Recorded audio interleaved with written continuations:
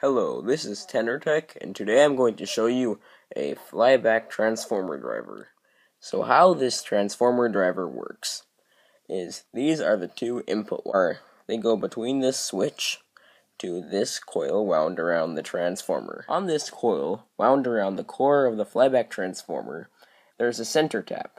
The center tap goes to the positive input pin. The end that is 15 turns away from the center tap goes to the collector of the transistor. The feedback coil, which is 4 turns away from the center tap, goes through a 1.3 ohm resistor, and it goes to the base of the transistor. The emitter of the transistor goes to ground. Now, the emitter and the collector are bridged by a 0.68 microfarad capacitor. The transistor doesn't get very hot, but I put it on a heatsink just in case it maybe got too hot. The heatsink is made of a piece of aluminum. Here is a simple circuit diagram I have made of my flyback transformer driver, with this being the capacitor and this being the transformer.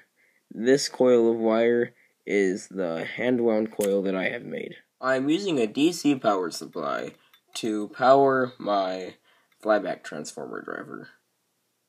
Now when I turn it on, you can hear the high-pitched squeal of the transformer oscillating. When you look at the DC power supply, you can see that it's drawing almost 2 amps at 1.4 volts. It makes quite a cool arc, only the arc is about 1 centimeter long at most. This is as long as I can pull the arc, but you can see a nice corona.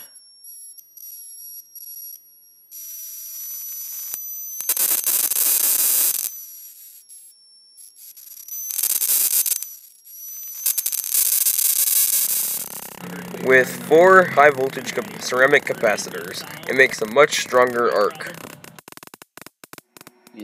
Using this small coil of wire hooked up to my oscilloscope, I can measure the electromagnetic frequency put out by my flyback transformer driver without even having it touch my transformer driver. This is the unique waveform put out by my flyback transformer driver.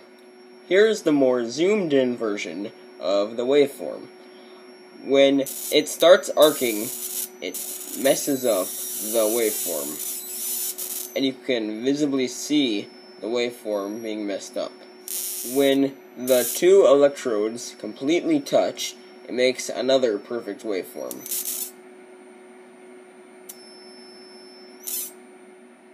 When you look at the oscilloscope, you can see that this flyback transformer driver is running at about 8,064 Hz. Thank you for watching.